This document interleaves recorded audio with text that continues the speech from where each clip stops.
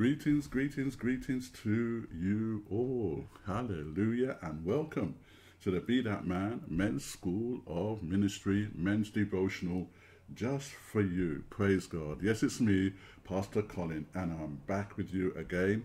We are on week 19, and today we're going to be talking about God's purpose for the mailman. Amen. God's purpose for the mailman. Praise God. Hallelujah. Now we know that everything in life has a purpose. Everyone on this planet was born with and for a purpose. Therefore, it is this purpose that is the only source of meaning. Without purpose, life is an experiment or a haphazard journey that results in frustrations, it results in disappointments and failure. Without purpose, life is subjective, or it is a trial and error game that is ruled by an environmental influence and the circumstances of the moment.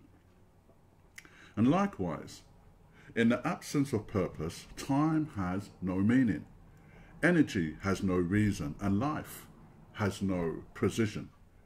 So discovering purpose, my beloved brothers, discovering purpose in life will enable us to experience an effective and full rewarding life. Praise the Lord. Amen to that. Since the beginning, our God created man to be accountable for him or to him. For example, when we look at the creation of Adam, God created Adam. He created a garden specifically for Adam, and what did he do? He placed Adam in that garden. So he gave Adam a job, he gave Adam a purpose, he gave Adam a destiny to fulfill, and he also gave him instructions to live by. Bless the name of the Lord. So when we look at purpose, it means the original intent for the creation of a thing. It refers to the original reason for the existence of a thing, the end for which the means exist, the cause for the creation of a thing, the desired result that initiates production, the destination that prompts the journey, the expectation of the source. So we, my beloved brothers, are all products of God's divine act. Hallelujah. And God creates us that we could manage his affairs on the earth. Praise the name of the Lord. Proverbs 19 and verse 21 reminds us from the Amplified Classic, many plans are in man's mind, but it is the Lord's purpose for him that will stand. So remember, my beloved brothers, that the purpose of something determines its nature, determines its design, and determines its features. This means that the nature and the design and the qualities of man were decided upon by God and created by him according to what he determined was best for the sake of his purposes. Praise the name of the Lord. So let us consider then the elements of the man's purpose. Well, we know he's given authority, we know that he is given a function, and we know that he is given a role, and we know that there is an order to how to do things according to God's word. This is what I call the Afro system. Authority, function, role, and order. Praise the name of the Lord. God did not make us for no reason at all. We are here to manage his affairs. Praise the Lord. Come on, somebody. Man was put on the earth to serve the needs of mankind and to enable mankind to fulfill their purpose. Praise God. So the man was designed by God to be the foundation of the human family. By God.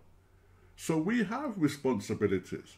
So in order for us to live out those responsibilities, we have to align ourselves with the product maker, which is God, because we are all products of God's divine act. Praise the Lord. You know and I know that the priority in a building is always starting with the foundation. The foundation has to have the first priority. Come on. Because everything else will be built upon it. Praise God. So this society, and society as a whole, is only as strong as its men. Come on, somebody. If men do not learn what it means to be a strong foundation in God, then society is sunk. So when God made the first male man, he was not saying that the man is more important than the female. He was saying that the man had a specific responsibility. He was the first to have a relationship with God, to experience God's instructions. So we know that God doesn't do things haphazardly, amen. He has an order. So he gives man authority. He tells him how he needs to function. He gives him a role, and he gives him the order of how to manage his affairs upon the earth. My Lord, help us to grab a hold of this today. I am praying that God will raise up some strong foundational men right now. Men who will stand by their wives and stand with their children and also those in their sphere of influence and be their strength. It does not matter what your father was. You can be a strong foundation by becoming the man that God has created you to be. A central reason that God placed a man in the garden was so that he could be in his presence all the time. He could walk and talk with the Lord in the cool of the day. He could hear God's voice. This was a place where communion, fellowship, and oneness with God was always intact. So the man is not wired to function outside of the presence of God, my beloved brothers, amen. We need to function, hallelujah, in his presence. We need to draw from him, amen, so that we can build his kingdom here upon the earth. Adam could fulfill this purpose only if he was in constant communion with God in the garden. Amen. If man is not living in the presence of God, he might be moving, but he is not really functioning. So outside of the presence of God, he is dangerous, uncontrolled. He becomes a beast. The Apostle Paul tells us that a man without God is a creature without conscience. Romans 1 verses 28 to 32 from the Amplified Classic says this: "And so, since they did not see fit to acknowledge God, or approve of him, or even consider him worth the knowing, God gave them over to a base and condemned mind, to do the things not proper or decent, but loathsome, until they were filled, permeated and saturated with every kind of unrighteousness, iniquity, grasping and covetous greed and malice. They were full of envy and jealousy, murder, strife, deceit and treachery, ill will and cruel ways. They were secret backbiters and gossipers, slanderers, hateful to and hating God, full of insolence, arrogance, and boasting, inventors of new forms of evil, disobedient and undutiful to parents. They were without understanding, consciousness and faithfulness, heartless and loveless and merciless.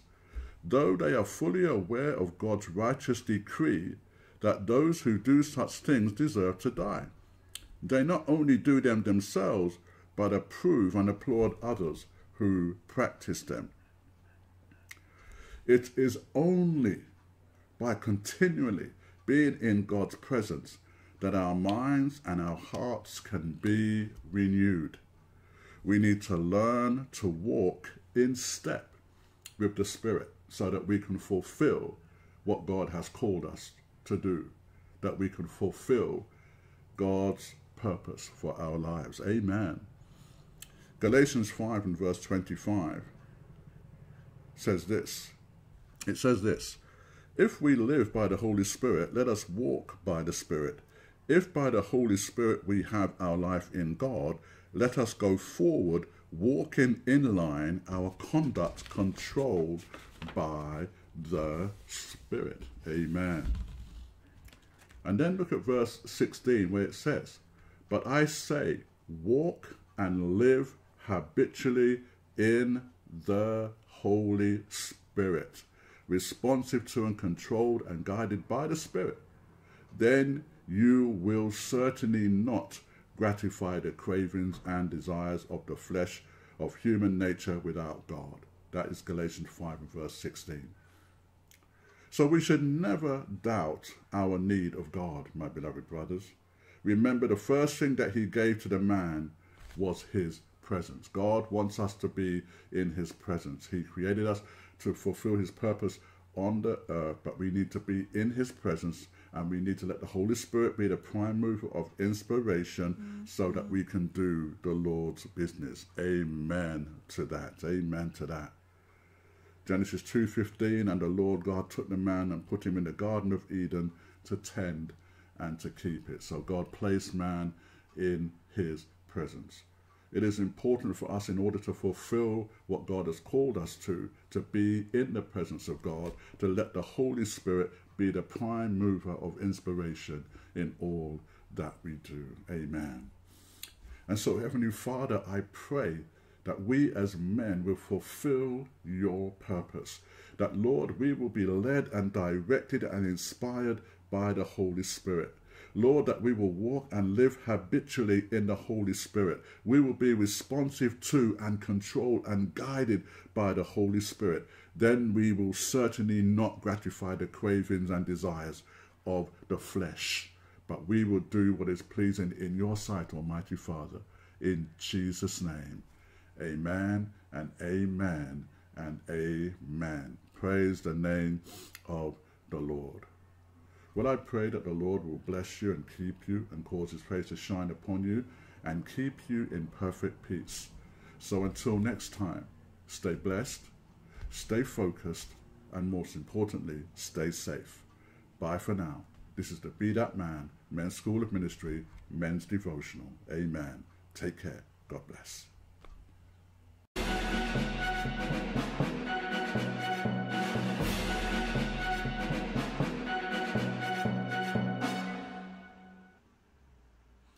Greetings, greetings, greetings to you all, and welcome. My name is Pastor Colin, and I'm from the organization, the Be That Man Men's School of Ministry, and we have a couple of books that we would like to let you know that we have for men. Amen. If you have men in your organization, you want to start their development and to enable them to start moving forward as men of God, then I recommend Be That Man. Amen. Now, this book, amen, is very instructive, amen, and if you've got new men coming into your ministry, or even those that have been there for a long period of time, do share that they can purchase this book on Amazon, amen. Also, we have It's a Man Thing.